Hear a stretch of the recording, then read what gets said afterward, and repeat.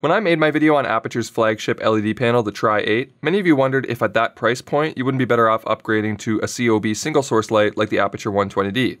Well, today we're going to talk about the pros and cons of that upgrade. Let's get undone.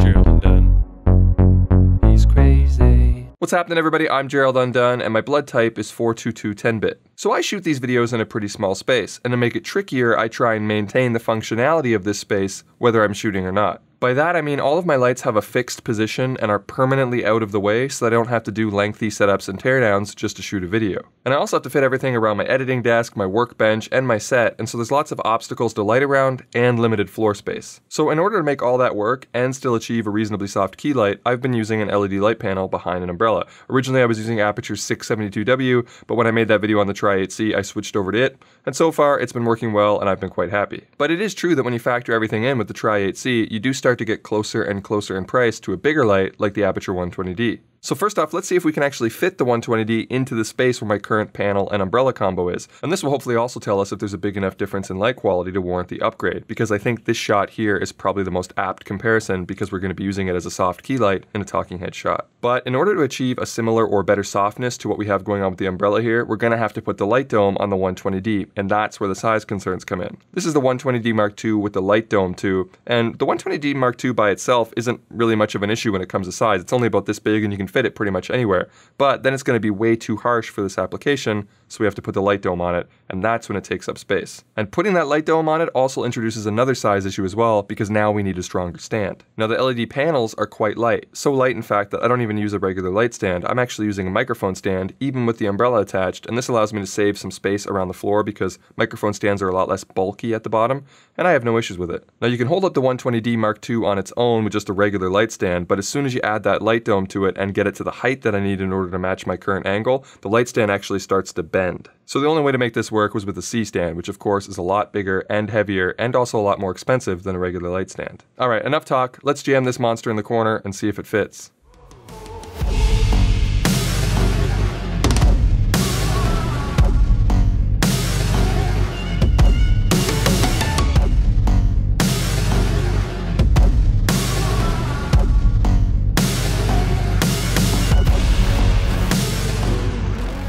Alright, well, it kind of worked. It was maybe a little bit too big for this space, but I was surprised at how well I was actually able to get it to fit. I had to raise it a little bit more than my previous light and tilt it down just a little bit more in order to get it up and away and not interfere with my audio equipment. And to not make me feel claustrophobic when I edit, have it bearing down over top of me, because like I said, I don't take these lights down, I leave them up all the time. So the shadow angles might be a little bit different because like I said, it's a little bit higher, but let's do a side-by-side comparison for the light quality compared to a panel behind an umbrella. So, what do you think? Which look do you prefer? Can you notice a significant improvement upgrading to the 120D Mark II with the light dome Mark II?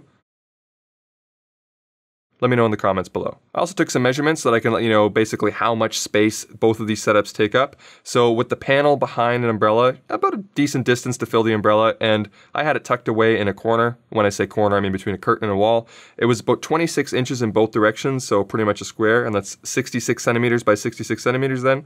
And it was 74 inches high for the top clearance where the top spoke of the umbrella was. So that's about 188 centimeters. Now when I switched it to the light dome 2 on the 120D Mark II and using a C-stand, which obviously has a bigger base, I had to come away from the wall 38 inches and away from the curtain 38 inches. So again, still a square shape and a little bit higher at 78 inches. So that's about 97 centimeters by 97 centimeters and 198 centimeters tall. So if you want to put the 120D Mark II, think of it like a meter by 2 meters. If you have enough space, you can fit it in there, and that includes a C-stand. Now another concern with using this combo in a small space would be the proximity to my microphone and having the fan noise pollute the audio. So let's give a quick listen to this system versus the panel, and the panel should obviously be silent since it has no fan, and see if it poses a problem.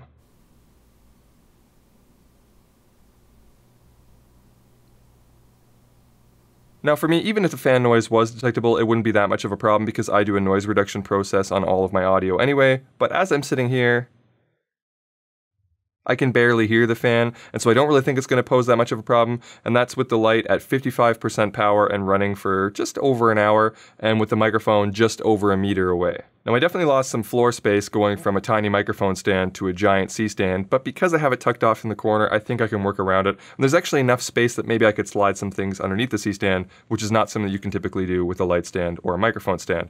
But you do have to factor the C-stand into the price because they're much more expensive than microphone stands.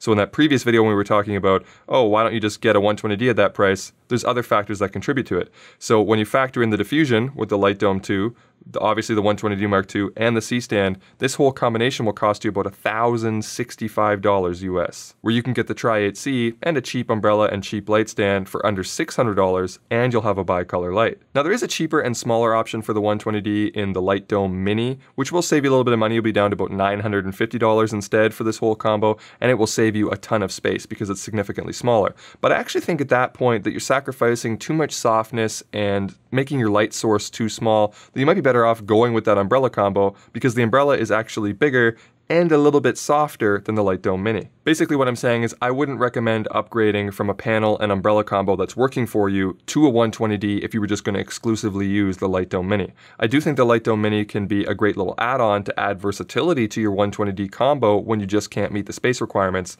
but I wouldn't get the 120D just to use with the Light Dome Mini. Now I'm worried that it kind of sounds like I'm saying that upgrading to the 120D Mark II isn't worth it, and that's not my point at all. I just wanted to address the comments on the previous video that suggested that it was a no-brainer upgrade. It's not as simple as that. As you can see now, it actually ends up costing you 50 to 60% more and takes up significantly more space once you factor in a C-stand and appropriate diffusion. And that remains true even if you find a good sale on a 120D Mark I. It's still going to cost you an extra $200 to $300 to get the light up and softened. But you do get a hell of a lot more light for that premium though. The 120D Mark II behind the Light Dome 2, in my opinion, is a much softer, much nicer, and much more versatile light configuration. And you'll get so much more output that if you plan to shoot in other environments other than just your small studio, the 120D Mark II will have your back, where a panel behind an umbrella probably won't. And it also features a Bowens mount, which will give you access to a ton of accessories to be able to control the light, including some discounted third-party ones, because that's one area where LED panels are significantly limited in their ability to shape the light. For example, I can add a grid, which comes included with the Light Dome 2, to control the spill on this 120D way better than anything that I could do on an LED panel. So here's a side-by-side of the 120D with the grid versus without,